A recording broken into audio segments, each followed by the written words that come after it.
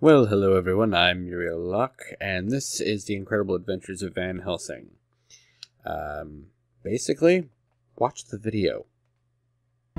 It all began with a call for help. A letter from Borgovia addressed to Van Helsing, the great monster slayer, my father. He doesn't take cases anymore, but I am a hunter too. So I set off on a journey with Lady Katarina, my remarkable companion. I'm an expert on the supernatural, and I seem to be drawn to it. Occasionally events get out of control, and then we have to leave in quite a hurry. Sometimes it's Katarina's fault. She can be quite reckless at times. Still, she always helps me save the day. And she also happens to be a ghost. My father rescued her from Borgovia, and she has been bound to serve our family ever since. Katarina often complains about it, but I think she really likes the thrill of the adventure. She is a charming soul, but she also has a darker side. Good. It comes in helpful when I'm in danger. Somewhere along the way, we slowly learned to work together. And finally, in the cold rain of Venice, we became a team. The last leg of the journey was by sea. Apart from the Kraken, the pirates, and the storms, it was mostly uneventful. I had time to ponder my mission. Once Borgovia was a dark place where monsters lived. Long ago, my father defeated the immortal kings, created a peace treaty, and entrusted the land to some enlightened individuals. What could have happened there? What could be even more frightening than the reign of monsters? The closer we drew to Borgovia, the more confusing the rumors became. The land behind the Thunderhead Mountains was wrapped in mystery. As our carriage approached the mountain pass, I had a sense of foreboding. It didn't really surprise me when I heard an explosion. The adventure has just begun.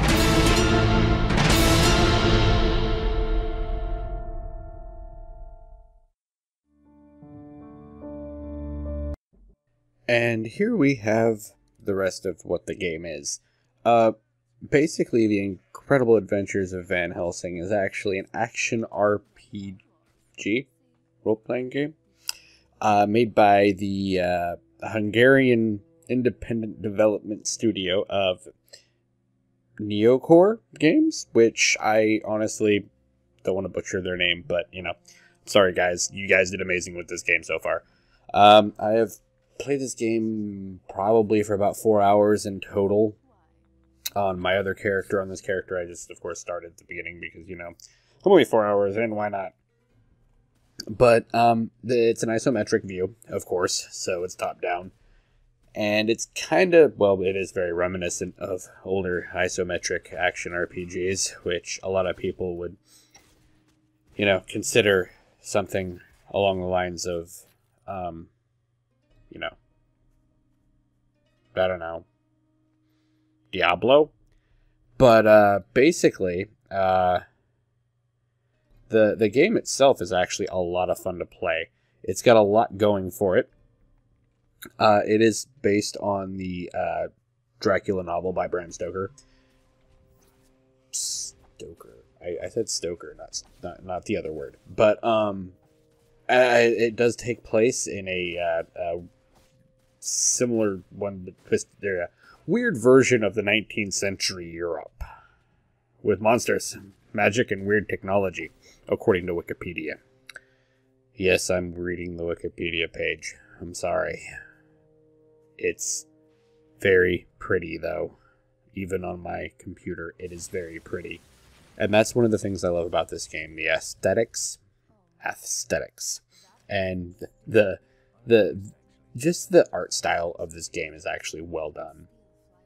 It's not one of those games where it's like, oh, it's just pretty and this, but no, it actually pulls you into the story. And the beginning part that I made you guys watch the video, of course, was the video of why Abraham Helsing, which is, of course, Van Helsing's son, according to the books, is actually doing what he's doing and why you're here.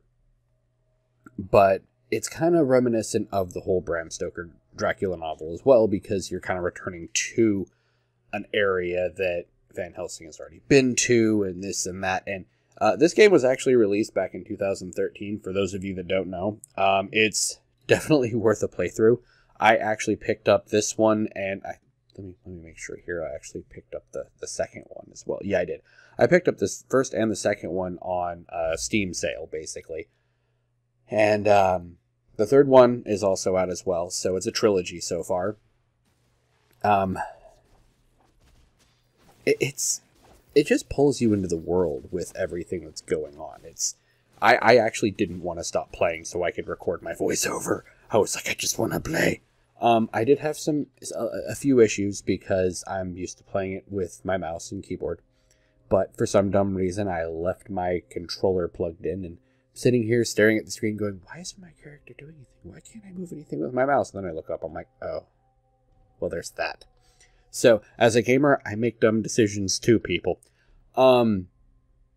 Basically, I'm doing a lot of menu searching right now because this is the first few levels and everything, and I gotta try and understand how things work. And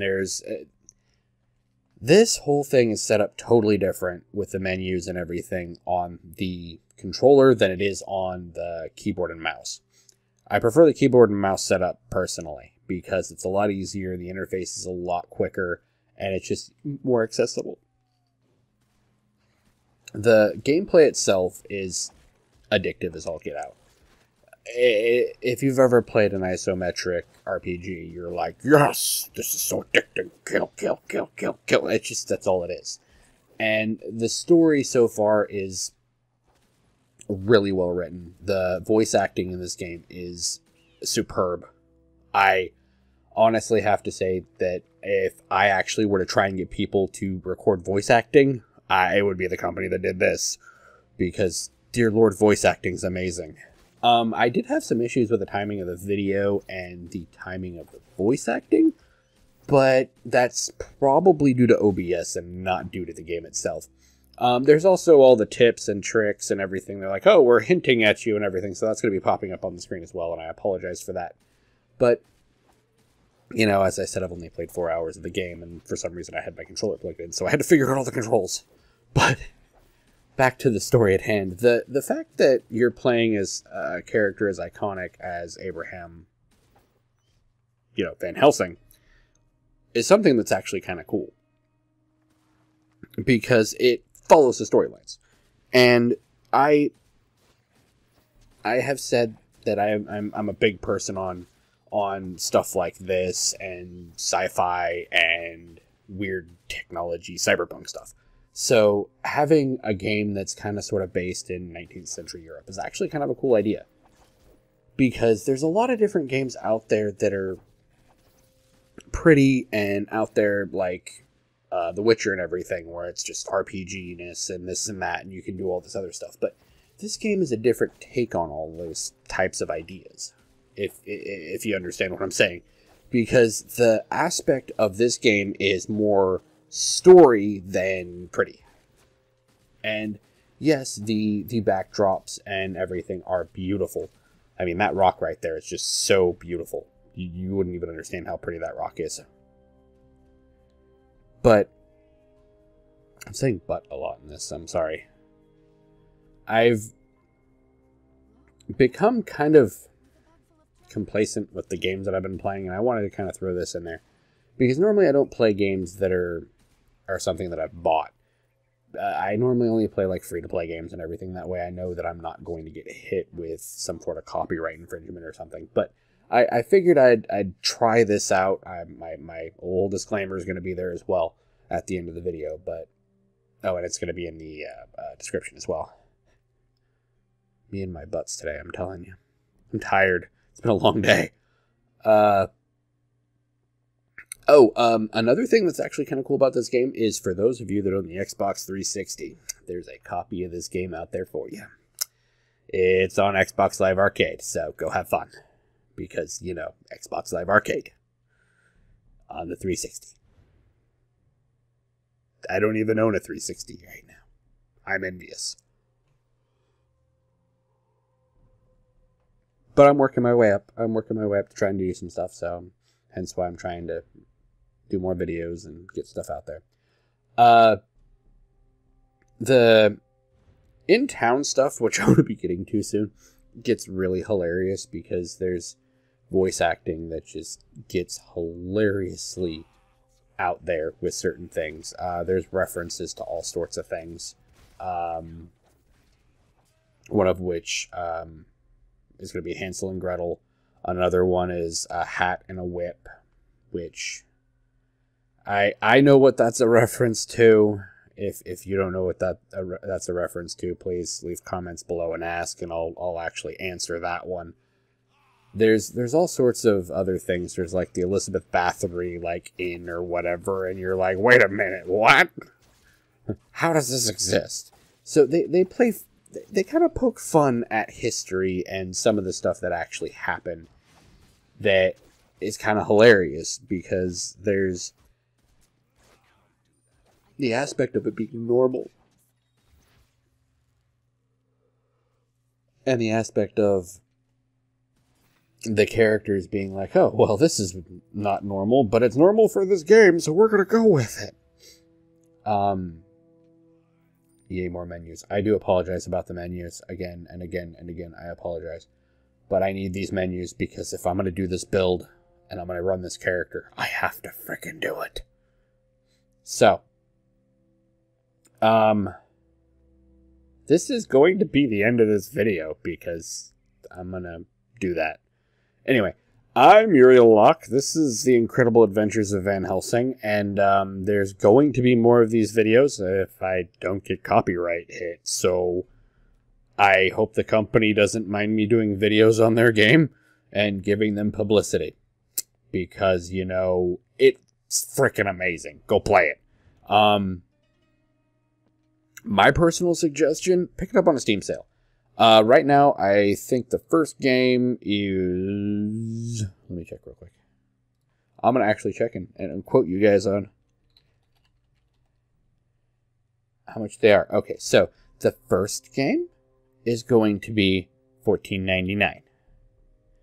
I think the second game is going to be... Wait, is this the second game? No, this is the third game. Why is the third game weird? Okay, so the third game is actually $14.99 as well, which is newer. And then,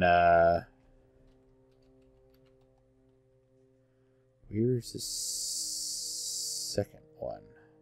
Oh, that's $14.99 as well. Okay, so all three of them are $14.99 separately. Or you can buy the... Oh, they actually have a final cut of the first game, which will run you $44.99. And then there's also the collector's edition thing, which I think is all the games. Let me check that real quick. Yeah, it's actually all of them, and it's gonna run you $74.99 for all of them, which isn't half bad. But when the Steam sale hits, it's gonna be cheaper than that anyway. But I would encourage you people that like the action RPG style, go play these games if you haven't. They're really worth it. Apparently there's downloadable content that I already have for the second game, which is kind of weird. Oh, the arcane mechanic is actually a downloadable content for the first game, along with a thaumaturge. Cool. And there's blood. Blue blood? Weird. But all the downloadable content, of course, is going to be on Steam if you want to play all the games. The third game didn't really get that good of reviews, from what it said. It got mixed on there. And then I'm actually going to look at the first one. What did the first one get? Very positive for the first one. And then the second one got mostly positive. Oh, wait, that's the music. I'm talking the game, not the music. Where'd the second one go? Second one, where'd you go?